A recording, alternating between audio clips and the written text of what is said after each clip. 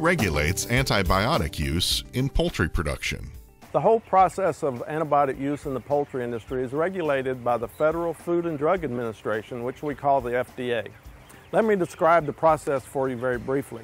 When a pharmaceutical company has an idea to try to license an antibiotic for use in the poultry industry, they go through a process of generating research information on that antibiotic.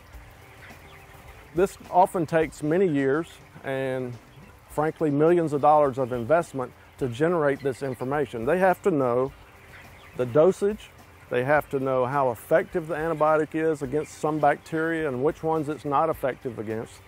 They have to know about any toxic effects or side effects that the antibiotic would have either on the intended animal or anyone who eats that animal.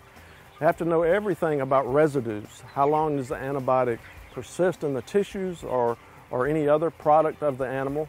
So once all that information is put together by the pharmaceutical company, they submit that to the FDA.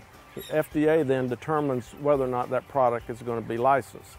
Oftentimes the product or the FDA will require that some of that research be repeated by independent third-party researchers just to verify certain parts of it. Once it's licensed then, the product gets a label. On that label is very specific. The dosage, how many days you can give it, what animal you can give it to, what animal you cannot give it to. For example, if you have an antibiotic that produces residues in the eggs, it'll say specifically on that label, do not give to hens laying eggs for human consumption. As the poultry industry uses these antibiotics, they record the use. Since many of these products go into the feed, at the feed mill where the feed is manufactured, the feed mill keeps very good records of what antibiotic they use, how much, which batch of feed it went to and which farm that feed went to. All this information is kept at the feed mill.